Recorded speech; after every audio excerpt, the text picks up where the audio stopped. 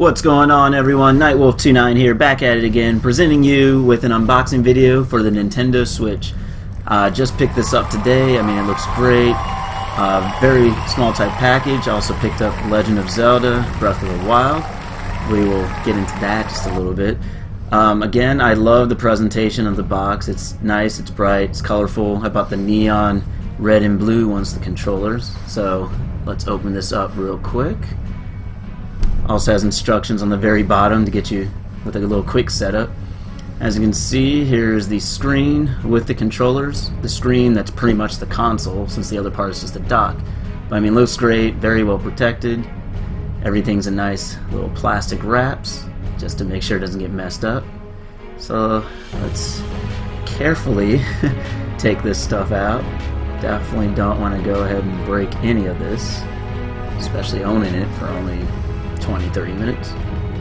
Alright, so like I said, awesome display, everything in plastic. Take this out. So this thing, the console itself is practically like the size of a small tablet. I mean, it's crazy how small this thing really is. I'm going to pay for that saying later. As you can see, it's nice, glossy, very nice look. Put that off to the side. Let's get these controllers out. Alright, grabbing these controllers out. I mean, they feel great. They don't feel cheap at all. Fit pretty well into my hands and stuff. The joysticks are a little small. The buttons are small, but I mean, this thing is essentially, it really reminds me of almost like a Game Gear. Alright, so in terms of getting the controllers on, get the controller like so. There's a little rail system that's on the top. You just slide it down. There's a satisfying click that goes with it. Keeps it nice and secure. Doesn't feel like it's gonna slip out. It's not flexible. It's pretty rigid, so that way it'll never slip out. As you can see, there's also a nice little stand that's on the back. Nice emblem, Nintendo Switch. Again, like I said, feels sturdy. Has shoulder buttons on top that I actually didn't really think were there. So like a left-right trigger.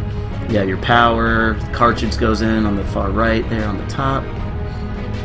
Again, just feels great in the hand. It's pretty light, doesn't feel bulky, doesn't weigh you down or anything like that.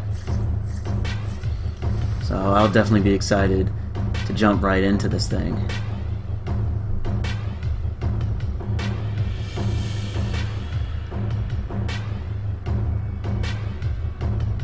Alright, just want to show one little feature. Of course, here it is, the kickstand I was speaking about. Very easy to pull back or come back, also click. Everything on this thing clicks, and when it clicks, that's how you know it works. And there you go, have a nice little kickstand. Alright, so let's take a look at what else comes out in the box. Of course, everything else nicely packaged, wrapped in plastic. Don't want to damage anything. Now it comes with an HDMI cord, so you don't have to go out and buy that. You already have it.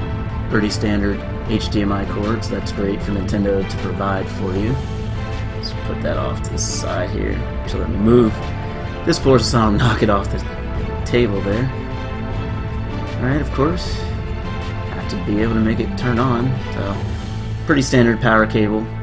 Comes in, it's not too bulky, which is great. Everything with this is not some bulky mess, so it saves space. So right here, I forget exactly what it's called, but it's going to be the connection that you'll use for the individual controller. Comes with a cord as well. I'll show that off more in a little bit. Okay, and here is kind of the controller housing. It's pretty nice.